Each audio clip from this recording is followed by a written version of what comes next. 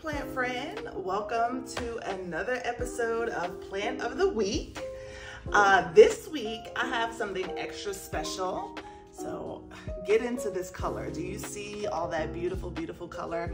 It's a little small baby, but I am so excited about this plant.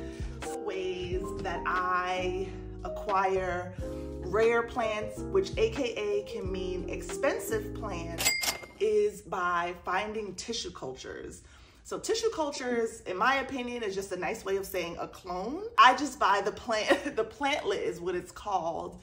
It comes in a little sterile gel, and then you pot it up. They usually give you some instructions on how to do that. You pot it up, and you're essentially growing that plant from a little baby plantlet. So this is an example of one. This is a Monstera albo, which if you remember, I showed you a much bigger albo that had some fenestrations. You see, this one doesn't have any fenestrations yet because it's still a baby.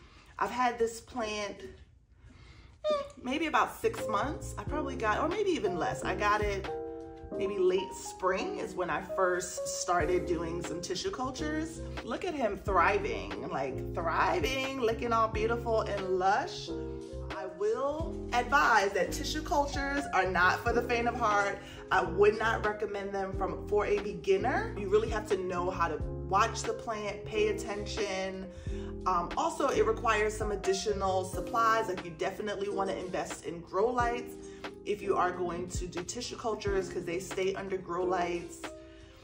I want to say it was maybe about 8 weeks. But if you are an experienced plant parent and you're looking for a new challenge or a new way to inject some excitement into your hobby, tissue cultures would be a great outlet for that. And as always, I thank you for joining me for this week's Plant of the Week, and I look forward to talking to you soon.